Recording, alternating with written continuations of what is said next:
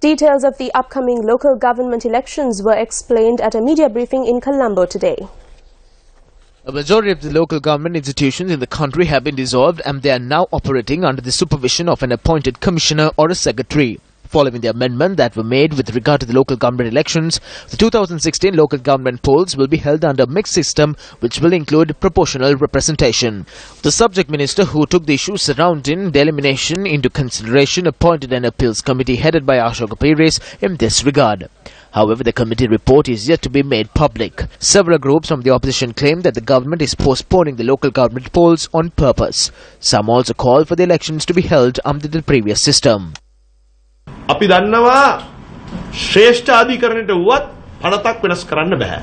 We are aware that the Supreme Court cannot change an act. I wish to responsibly announce to all the parties that the election will be held under the divisional system and therefore prepare to face the election under such a system. Some may say that the local government elections are postponed on purpose. No one can point a finger at the government or the president on this. Please do not think only of your political party. The country needs this change.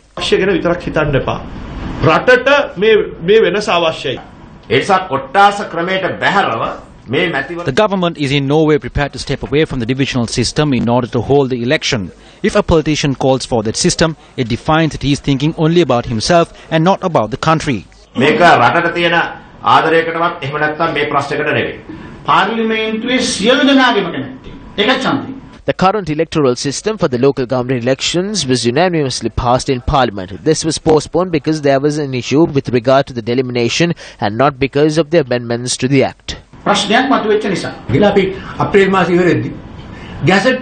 We will publish the Gazette by the end of April. We will have to submit the report by the 10th of April to the Minister. The Ministry will then hand it over to the President. We believe that the government will publish the Gazette by the end of April.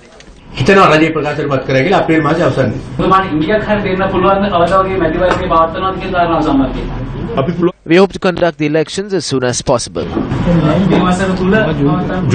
ජූනි මාසෙට කලින් මම We hope to conduct the elections by June. We have a period of 56 days starting today.